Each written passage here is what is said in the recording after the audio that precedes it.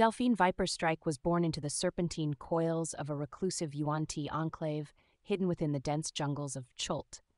Unlike her kin, who embraced chaos and cunning, Delphine was an anomaly, displaying a propensity towards order and a surprisingly compassionate heart. Her unusual dispositions, coupled with her innate sorceress talent, set her on a path that would lead her far from the world she knew.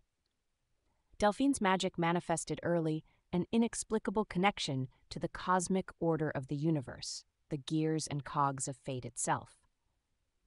This mystic connection to the clockwork soul sorcery puzzled her tribe, who saw little use in her talents beyond their arcane benefit. Yet Delphine found solace in the kitchen, where the order of recipes and the rhythm of culinary creation offered her a semblance of peace in a society that often bewildered her. Her life took a dramatic turn when a band of adventurers stumbled upon her enclave. Instead of the conflict she expected, Delphine found understanding and, eventually, friendship among them. They were members of a guild, artisans like her, but in the broader world of craft and trade beyond culinary delights. Their tales of a world governed by laws and moral goodness ignited a hopeful flame within her.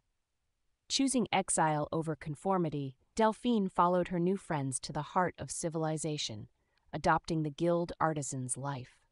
As a cook, she brought exotic flavors from her homeland to new audiences, transforming her cooking into a bridge between her past and present. Her gifts in clockwork soul sorcery, honed by the discipline of her craft, became tools for aiding those in need, weaving order into chaotic situations, and protecting those who could not protect themselves. In embracing her unique blend of talents and worldview, Delphine Viperstrike stands as a testament to the power of change, embodying the principle that even in the most unexpected places, goodness and order can flourish.